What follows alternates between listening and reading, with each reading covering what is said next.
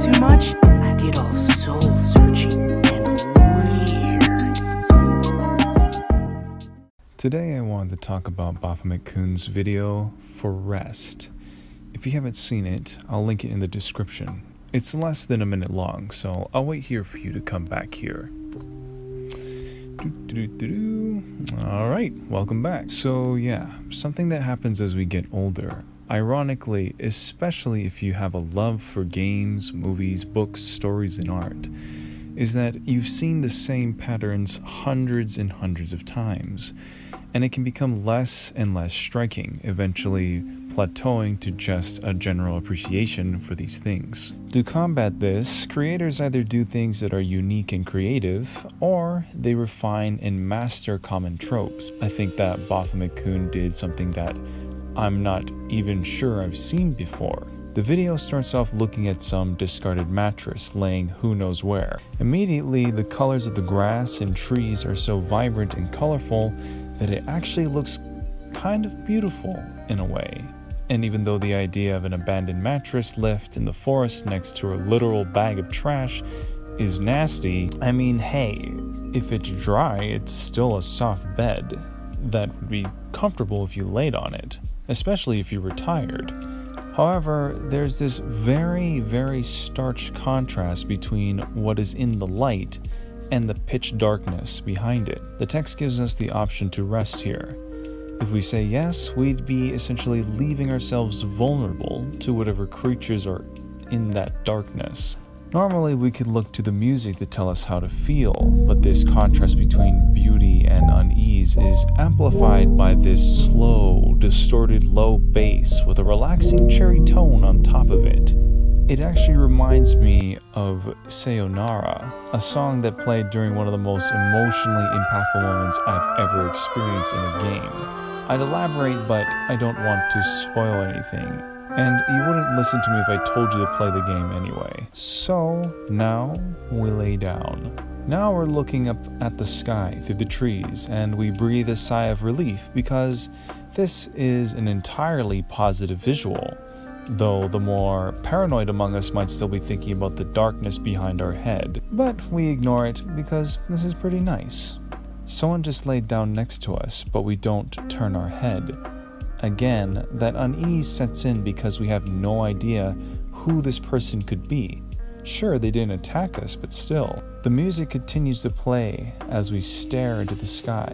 Maybe that soft panic goes back to admiring the trees, or we keep trying to guess what's happening before suddenly they leave.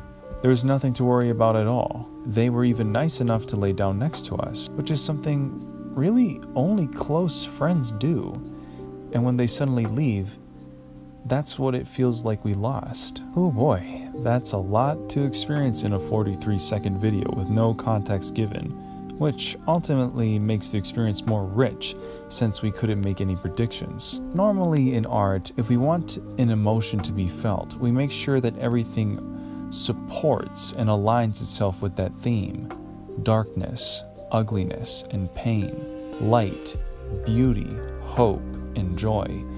Obviously, these are very effective methods to invoke certain emotions, but sometimes having everything just constantly happy or constantly scary just sets a baseline where all of that effort is just as it should be and goes unnoticed, like your body acclimating to being in cold water. However, compare cold water you've been sitting in for a long while to the moment you just jumped into it. And whoa boy, the sensation is way more potent. The only thing I can compare this feeling to is in the movie Annihilation. Skip here if you want to avoid spoilers. It's a great movie you should check out. You have 5, 4, 3, 2, 1. Still here?